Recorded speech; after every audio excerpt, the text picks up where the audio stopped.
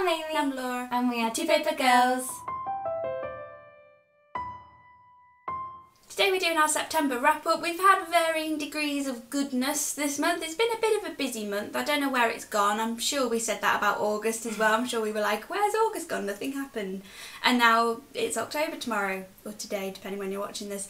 So that's scary. So we're going to show you what books we read this month. The first thing that I read this month is Mrs. Dalloway by Virginia Woolf. It actually took me a really long time. I'm a fan of Woolf, and this is like the third book of hers that I've read. I didn't enjoy it as much as The Waves into the Lighthouse, purely because it was quite difficult to understand. It all takes place in like one day, which I should have expected from Woolf. But I really ship Clarissa and Peter. I just love them so much, and I really like her character. It just feels like a bit to the Lighthouse because there's just a dinner, and it just feels a bit strange. I didn't really get the connected storylines, which is like the main thing, but I quite enjoyed it. It wasn't bad, but it wasn't like extremely good, so I gave it like 3 stars. The first thing that I finished reading this month was a graphic novel called The New York Four by Brian Wood and Ryan Kelly.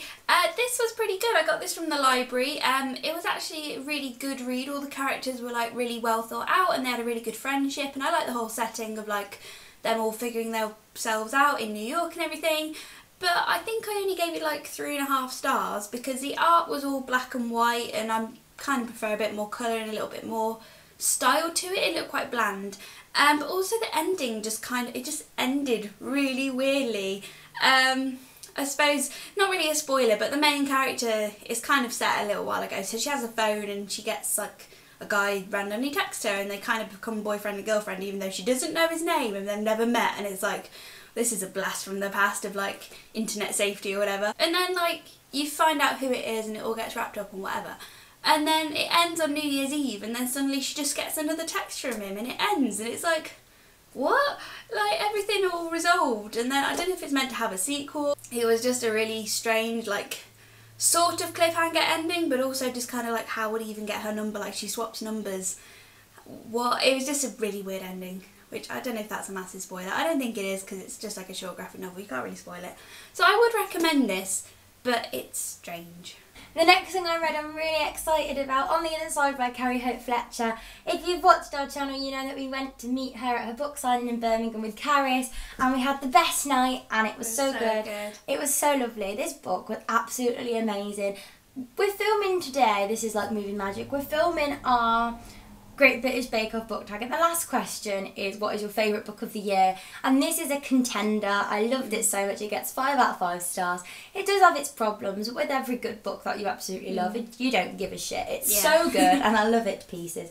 So beautiful. I love Carrie. I could just go on forever about this book. The next thing I also finished was another graphic novel from the library. If you watch my TBR, you know I had like 5 due back at the library. I only managed 2 of them because I just didn't read very much this September. But anyway, I read Doctor Who Volume 1 for the 10th Doctor, called Revolutions of Terror by lots of people. I can't remember, there was like 5 people. I didn't actually really like this. I gave it 2 stars because it was just, the art was okay. And I kind of liked the new companion character they introduced. She was pretty cool and had like, I liked all her family dynamic, but I don't know, it just fell flat. The Doctor didn't feel like the Doctor. I think that was the biggest problem with it. He just didn't talk and act like I think the 10th Doctor does, so that was just really off-putting, that he felt really out of character. And then the storyline was just a bit ridiculous. Like, it would have been cool as an episode, I think, but to read, it's like, oh my god, a monster's come out the washing machine. I was like, really, bitch? I mean, it did turn out to be like a very cool created monster, which, like I said, would make a really good episode, but in the graphic novel it was just kind of like, ugh. And I was literally skimming to finish it just because I just wasn't a big fan. I know they're doing like series for each Doctor, so I might pick up like the Matt Smith one if I see it, but this hasn't given me a good impression of this little graphic novel series. The next thing I read was Outcast by Robert Kirkman, who does the Walking Dead series. I'm getting really into this. I haven't watched the series yet because I want to read these first. It's all saved on my television at home with like the little box, and I can't wait to watch them. I watched the first one and it was alright, but I'm getting really into this now. It's difficult to connect with new characters because you just get so attached to like Kirkman's old stuff, and then it brings new stuff out. Like, I'm not a big fan of Fear the Walking Dead because I'm just like, nothing can change the way I feel about Rick. But this is a really, really good story. It's getting creepier and creepier, and I'm getting more attached, so hopefully it just keeps going. I keep getting more attached.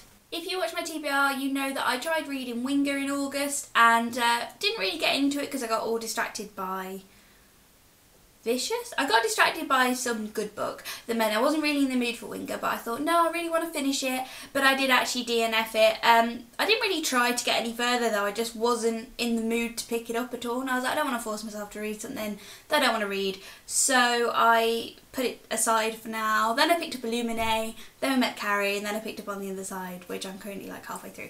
But the last thing I actually finished this month, because like I said, it was an abysmal month for me, was The Tempest by William Shakespeare, which I have to read for my course. We have a autumn semester reading list / TBR coming up on Wednesday, I think. So we'll talk more about this in that. But yeah, this is one of the first plays I have to read. We've actually had to study it in first year, but I never actually finished it.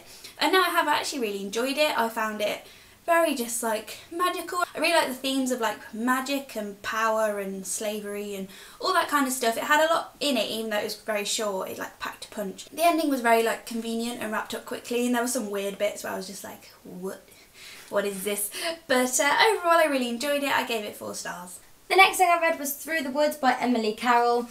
I was quite excited to read this because I thought, oh, it's going to be good, it's creepy, and I read it in like an hour and I was just a little bit underwhelmed. It was a good story, but I didn't like love it or hate it. It was just kind of like, yeah, it's alright. I think it was just a bit like, it was a fairy tale, wasn't it? That makes sense now. I just realised I'm not a big fan of fairy tale retellings. That explains that. I think I gave it 3 out of 5 stars. The next thing I read, I don't actually have. I read the 19th volume of Attack on Titan. It was so good. I am so excited. I don't really know what I'll say about this series because I'm like 19 volumes in now. It's like going really well and it's brilliant, and we're waiting for the dubbed version of the series to come out soon because I can't wait for series 2. And yeah, it was brilliant, 5 out of 5 stars. The second to last thing that I read was A Court of Thorns and Roses by Sarah J Maas.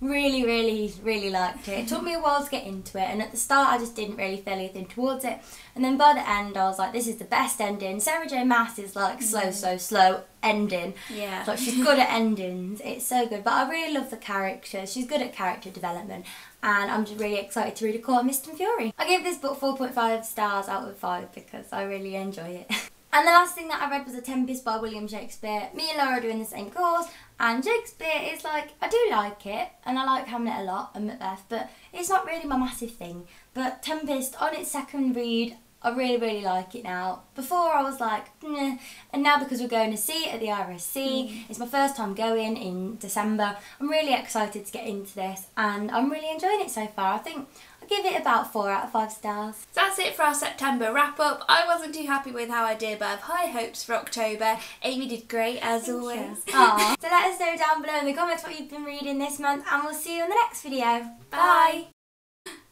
Oh, I laughed and then stopped.